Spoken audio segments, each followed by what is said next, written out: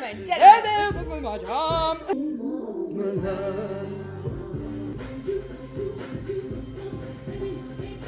How was I supposed to know? What is this segment about? Talking shit. Okay. Got it. You're good at it. I'm good at this. I think that could just be the intro. What's this segment about? Talking shit. Hi everyone, so today's video is going to be a little bit different. I've been wanting to have other YouTubers on my channel for ages. This is my good friend Karima. Not just YouTube good friend, but actual real life good friend. Real life friends. Real life. IRL. I know. And I wanted to have her on my channel for ages, but not necessarily to talk about beauty, because we talk about beauty all the time. I wanted to kind of show you a good person and let you get to know her a little bit, so you might check out her channel and love her as much as I do. So we're just going to have a little bit of chats and drink some wine like we usually do. This is how we normally hang out, and I wanted you to kind of share the experience and have just like a girly chat with us. Sounds good to me. Alright, so hang on. Now I need you to tell me the story. Okay, tell me the story. so my friend Anya is over there, in case you're wondering. Come say hello. Come say hello. Just She's going to be my new roommate, so you will see her. You will. But she's over there in the corner, so if we are like talking to the corner, we're not ignoring you guys. It's just that we're trying to like involve Anya in the conversation as well.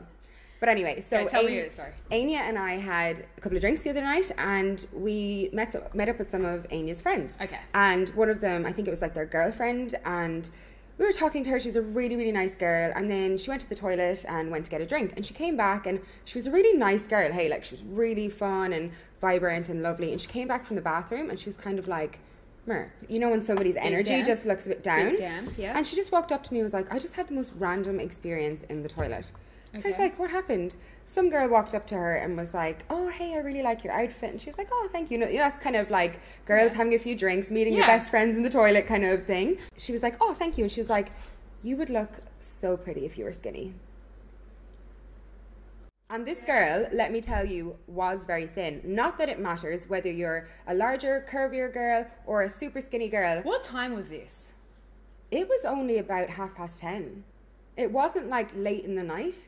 It wasn't even like the girl was super... everyone was like, not like people weren't uncontrollable. No.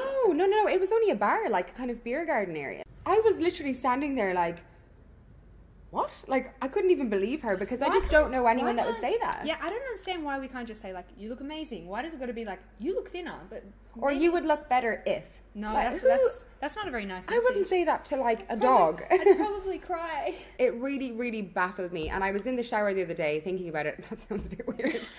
But you know the way you go off thinking, and I was just like, I might say this on my YouTube channel, because does everyone not know that that's not okay? Yeah, that's not okay. That's just not girl power, is it? But in general, like, I feel like if you're going, you look thinner isn't necessarily a compliment. No. You look great. You look vibrant. You look glowing. Like, these are all compliments. But to me, you look thinner, it's... You would be prettier if you were thinner. That's kind of ridiculous. What? Yeah. Anyway, I just had to get that off my chest. We've got to throw that out there. No one is around you. Say, baby, I love you. You ain't running game. This is like, what's the word? Agony aunt time. Get things off your chest that you want to share. Yeah. Adulting. That's what I want to talk about. Adulting is hard. Nobody tells you how hard it is until you get there. And then you complain about being in school and my parents won't let me go anywhere. I'm going to spend my money. I wish I had somebody to pay for my bills right now and feed me and wash my clothes. I saw this amazing meme on Instagram. Yeah? You saw that one? It's like when you're playing Mario Kart and you think you're winning, but you realise that you're looking at the wrong player and really you've just been banging into the wall for like 15 minutes. That's what adulthood is like. That's so true. That to me is what adulthood is like. Anya is moving in with me and my boyfriend Jason, who you know, and we've been apartment hunting and just a lot of adulting, hence why you mightn't have seen as many videos from me lately, because I've just been super stressed, hence why my hair is like a little poo on top of my head, because no time, too busy adulting. It's 90s, right? Oh, I'm trying. It's 90s, right? I'm trying to look dishevelled. No, just no time. But adulting, honestly, I don't cope well with moving house. My brain can't handle it. Hard. Like, I didn't even have to move house. Like, I moved into a studio, and that's just my makeup and my brushes, and that was stressful. Trigonometry, haven't used that in 10 years, but nobody taught me how to deal with your landlord, how to set up your gas. And you have to sing it like, Ernie moved away. Yeah. And she doesn't give a damn about me. You know what else is really hard about adulting? Making friends in adulthood. Is that hard? I think it's so hard. Like sometimes I feel like I come off a bit strong, like I'll meet a girl and I'll be like, hi, friendship. And they're like, whoa. It's like when you're younger, you're forced to be in school with each other. So it's like, you will bond. Whereas in adulthood, it's like, do you want to like maybe hang out with me? You want to come for a sleepover? Yeah. I find, especially like Karima and I do, we work from home. And when I moved to Sydney, I didn't know anyone. I had maybe like one friend. And then I started working from home. So normally I feel like a lot of adults meet their friends in the workplace and then you maybe make friends through those people. But I was working from home and I only met people kind of through blogging, the odd event that I would start going to. That's how I met Karima, and she became one of my first good friends in Sydney. But it's so hard for a while. But when you're an adult, you're kind of like, I don't want to come off too strong. Just like you said, you don't want to come off too strong. No, you don't. But I mean, you don't want to come off too strong. You're like, when you meet somebody that you like, just as if you're dating, kind of. When you meet somebody you like, it's like you're dating. But it's so hard. You're so right. Making friends as an adult, you kind of. I wish we had that childishness still in us, where we're kind of in the playground and we're like, no you, shame. Best friend. Bang it in the air. Also, when you're a child or even in uni, the holidays span for months, and then you become an adult and it's like 2 weeks a year. That's your holiday. It's like, what? What about my 6-week holiday? What about summer holidays? And if you go away on holidays, you have to pay for that. Parents aren't going to pay for that. That's it. Yeah. Where are my parents? Hungry? Cook yourself something. Just even the small things Cooking. like... Cooking. Oh. Get out, leave right now. It's the end of you and me. Google is a great thing. It's a great tool. You know what? If you're struggling with the adulting we're talking about, Google. It's your best friend. Google. I have Googled the silliest things. Me too. How to... Also YouTube, really good place to learn things. Really good place. It's like the second biggest search engine. Like how to peel a mango. Like sometimes you don't know these things. How to tie a tie. I was like, Adrian, That's one of the most viewed videos apparently. Yeah, it's like 10 million views or like whatever. Yeah, it's one of the biggest searched things. Yeah, and just even stuff like just how to change the battery in your smoke alarm, like all these things you don't know. They seem easy, but when you go to do it, the smoke alarm just attacks you. It really does though. It does. That cheeky smoke alarm. But really, if you're struggling with adulting, I think YouTube is one of those really invaluable tools. Really valuable. Yeah. Do you find that your adult friends, right? I find this really funny because I see this in Jason quite a lot as well. Yeah. Everyone has things that they're good at and things that they just can't grasp when it comes to adulting. Okay. So Jason's really good at cooking. He's like good at like just manly things and whatever. But and he can do washing clothes and all that fine, but he just cannot grasp that you don't put Michelle's good clothes in with the other clothes. I feel like I've 5 years we've nearly been together and he cannot get it. He doesn't get it. See, you know what?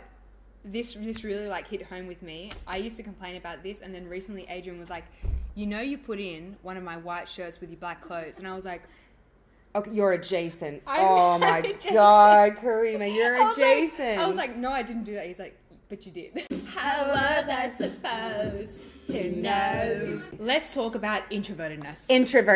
Okay. We have a lot of opinions on this. Okay, so I'm going to take a deep breath. She's going to bang the table now. I'm going to take a swig of my wine. I think it's only recently that I've actually understood what introvertedness means.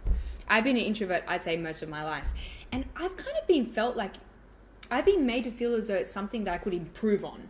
Like it's a bad thing. Like it's a bad trait. Like it's a failure on my character. Like it's something that you should really build yourself to be. Yeah. And I think that there are many successful, professional, really innovative introverts. It's not bad. It's not a failure. It just means you have a different skill set. You know, like introverts. One of my favorite sayings ever is, if you judge a fish on its ability to climb a tree, it's going to spend its life thinking that it's stupid. Yeah. And I feel like introversion and extroversion is the same thing. people tell you that the ideal character is outgoing and friendly and wants to be clubbing or partying or whatever it is, and if you want the opposite, you're made feel like, oh, you're missing out. Like, what's wrong with you? It's okay to be one or the other, or a bit of both. Or a bit of both. I just feel like people need to stop thinking that there's one idea of fun, one idea of this is how you should be. Sometimes I want to sit and watch Game of Thrones with my cat and eat pizza, and I'm having a whale of a time. Yeah. Like, I literally, if I was at a rave, I couldn't be having one. Can we do that? But other nights, you're like, I want to go out and have a wine and cheese with the girls. Yeah. Like, you should be allowed to do what you think is fun, whereas I feel like, especially at my age now, that sounds like I'm 40, I'm 27, and at my age, a lot of people are like, oh, you're getting old, wanting to stay in. Do people say that? Yeah, oh, getting old, you don't want to be out. I don't actually enjoy things like raves and clubs. I much prefer just drinks and chats and food and nibbles and stuff like that. And Cheese. every now and then I want every now and then I want a bit of a boogie, but like, if I don't want to be in a club every Saturday night, that means... Don't feel guilty about it. Yeah, don't feel guilty about it. People are telling you, oh, you're missing out now, you're getting old. No, I just really like Game of Thrones. What you yelling for? Laid back, it's all been done before. But also, I feel like there's this massive misconception about what introvertedness is actually about. Yeah, yeah. Like, I feel like people think it's that you're shy or that you're socially awkward. It's actually neither of those. No. It's how you gain your energy. So extroverts are energized by being in large groups of people, you know, with really big parties, I guess. Whereas introverts are energized by kind of their own time and... recharge your batteries on your own, have some like peaceful time. Exactly, peaceful time by yourself, and that's how we recharge. But it actually has nothing to do with how awkward you are. But it's become the social norm to describe it that way. Yeah. I feel like it's just a massive like misconception. Yeah.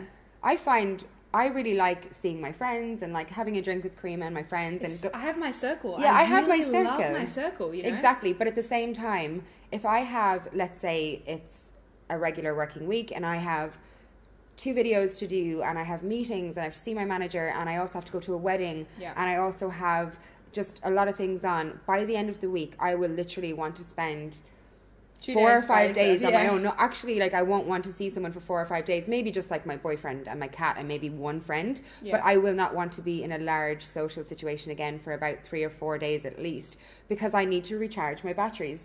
But it doesn't mean I don't like going out and seeing people. I love people. Yeah.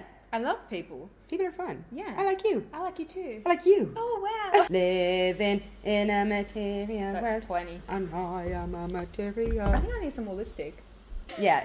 There's just certain jobs that, as an adult, I'm never, ever going to want to take out the bins. I can do it. I can manage it. Hate it. I just refuse. I just don't want to do it. I'll avoid it at all costs. You know what? One of the things about adulting that has really bothered me? My inbox. My email inbox. It is a nightmare. I don't even know how to approach it.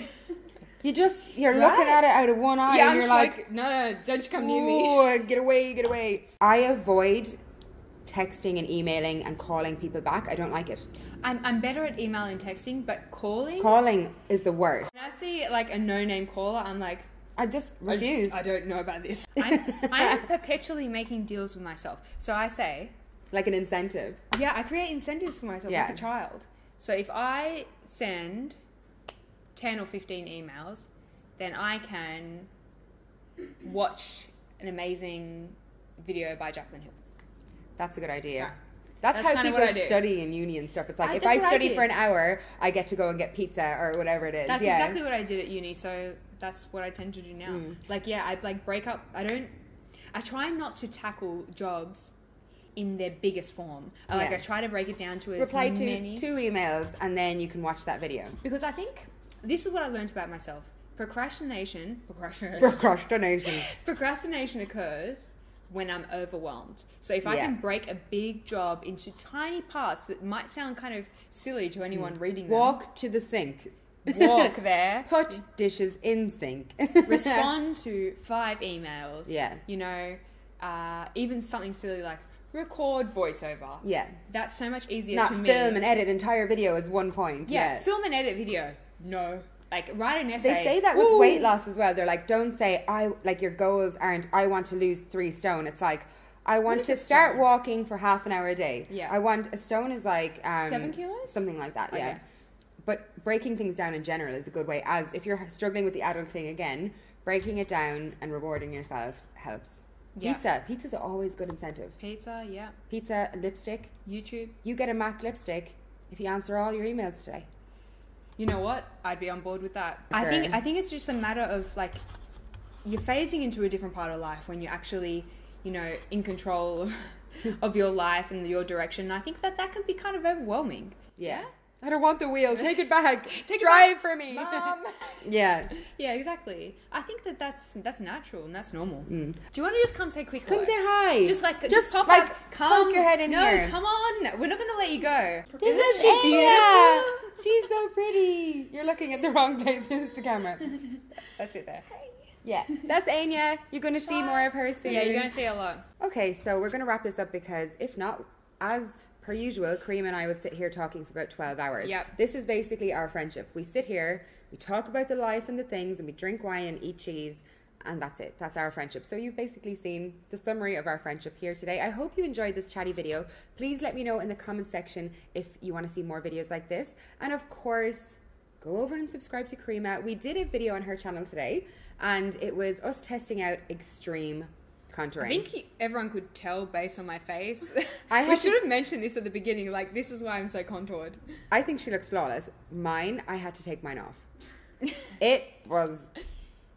She's exaggerating. Go over and look at the video. It was like... You go look at the video. Go look at the video. It was too much. It wasn't even on fleek. It was on another planet. But anyway, thank you so much for watching. I hope you have a great rest of the day. And I'll talk to you again real soon.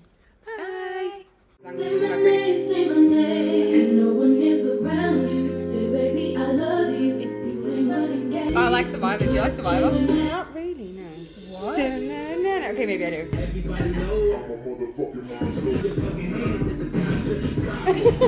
Jumping.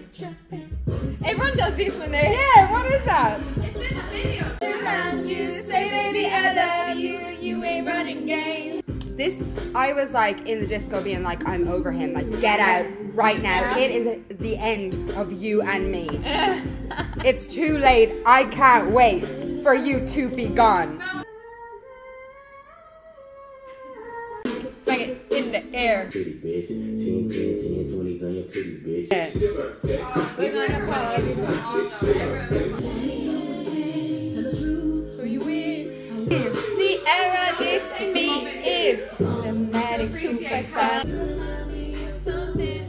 I don't know what it is right now. Yes. You're really good with words. I just don't learn the words of like blah blah blah blah blah.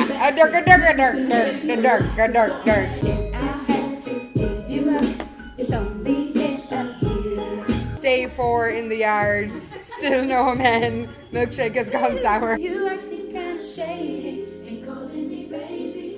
The club is full of ballers and everybody's Woo! I know you said that it was two things. I'm going down so wait please. Acting strange. Cause I know how you used to do. Say my name when no one is around you. Say baby I love you if you ain't running game. I always used to try to do that. What is it? I don't know. Listen. It's like, I've never noticed that before. I felt fierce. I felt alive. And I felt 12. Strong, independent 12-year-old woman. No man, no mama, no daddy look after me. I look after myself. That's a good tune in the original anyway. I'm gonna go somewhere. It just kind of looks like it's a head bopper, isn't it? Ooh, why you gotta go make things so complicated? Oh, yes. I thought I was her for a solid year. I was like, Get up, leave right now. It's the end of you and me. My fire.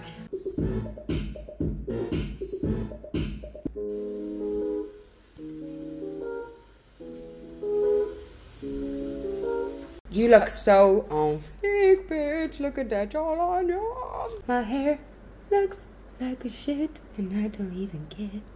Cause it's a casual video. Casual. Dude, look at my hair. It's casual.